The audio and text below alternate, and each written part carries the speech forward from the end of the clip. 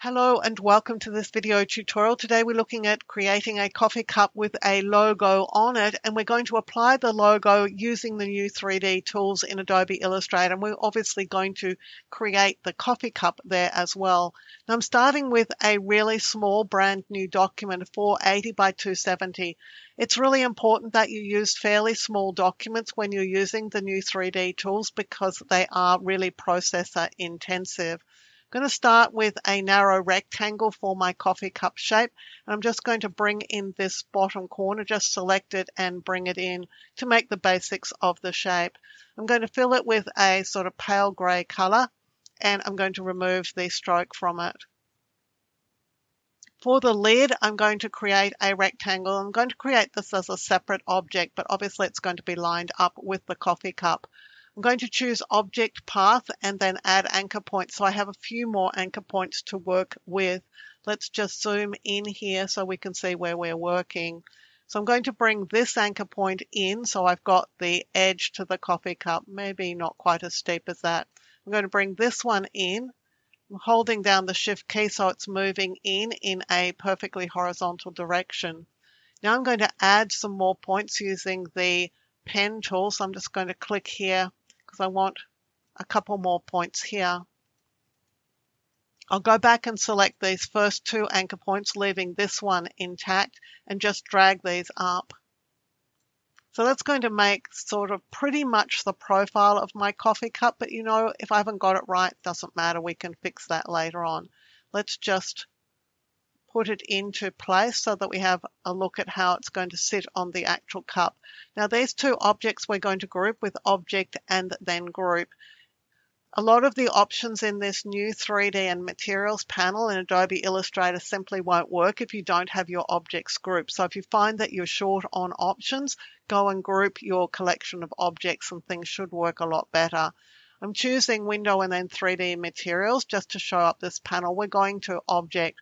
I've got half my coffee cup, so I'm just going to click on Revolve because I want to revolve it all the way around. But that looks spectacularly like it hasn't worked.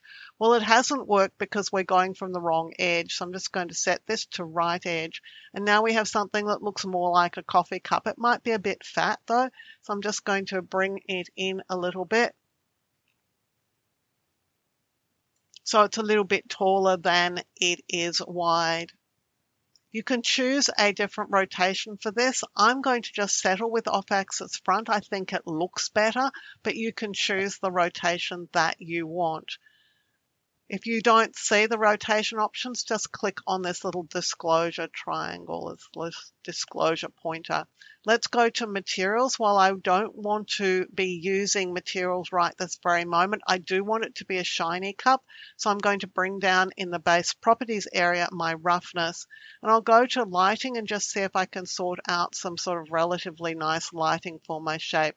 Let's go and see what our ray tracing options are. I'll just click here to render my shape, and then we'll just check we're on low and we're not rendering as a vector. That's just fine. So now I've got my coffee cup. I'm going to get my logo. So this is my coffee shop logo, which I downloaded from Deposit Photos. I'm not being sponsored by Deposit Photos, but I really do like their content. So I'm just going to size this down to a small size because remember the document I'm using here is really small. So I'm just going to copy this and paste it into my working document. It's coming in at a pretty good size. Now for me to be able to put this logo on this coffee cup using these 3D tools, it needs to be a symbol. So I'm opening up my Symbols panel. You can of course get to yours by choosing Window and then Symbols. I've got my logo selected, so I'm just going to click here and add it as a symbol. And now I can just delete it because I don't need it any longer.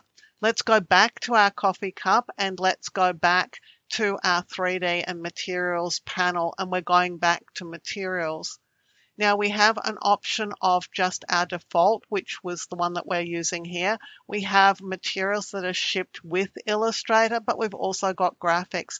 And graphics in this term really is symbols. So because I've added my graphic as a symbol, it's accessible to me here. So I'm just going to click to add it to my coffee cup. I can now just drag it down to wherever I want it to be. And with it selected in this little panel here, I can adjust its scale. So if I want it to be a bit smaller, I can make it smaller. I can adjust its rotation, but I don't want to do that. I'm going to leave it rotated as it was. I just want to perhaps adjust its scale around my shape, so it's pretty much looking the way it should look on a coffee cup. Now, if I want to add a shadow to my cup, I can. I'm going into the lighting panel. Just make sure shadows is turned on here. I'm going to put a shadow below my object. I need to make sure that my shadow bounds are as high as they possibly can be, because otherwise the shadow is going to be clipped. It's not rendering particularly well. I don't like the lighting particularly well, so I could adjust that. So let's just come up here and let's see if we can do it a bit better with our lighting.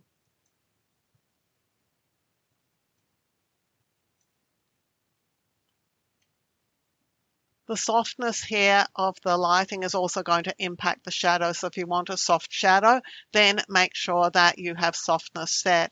Now you may be noticing that this looks really, really pixelated, and it is very pixelated. So I'm going to come up here and I'm going to set my rendering to high. I'm also going to click here on raster settings and set my document raster settings to 300 ppi. And what that's going to do when I click render is render this at a very high resolution. It's also going to impact my computer because this requires a lot of processing speed. So if you find that when you choose this option, your Illustrator crashes or if things scream to a halt, make sure that before you use it that you've closed everything down that you don't need to have open. So you give your computer the best possible chance at rendering this pretty fast. But I've got a brand new machine, so I'm pretty hopeful that this is going to work just fine. And it did render just very quickly. I'm working on a small enough document here that I've been successful with this. So the new 3D tools in Adobe Illustrator make it really easy for you to mock up things, well, create your own 3D objects, obviously, and also mock up your artwork onto them. Before we finish up here, I have more Illustrator training at Skillshare.com. If you sign up for Skillshare, you'll get access to thousands of classes there, including over 270 of mine. In the description below is a Skillshare coupon for you, which is at least as good as the current Skillshare offer, and typically mine will be better. I also have Illustrator training at Udemy.com, and there's a referral link for every one of my courses in the description below. Please feel free to share these with family, friends, and co-workers. I hope you've enjoyed this video and learned things about Illustrator of which you were previously unaware.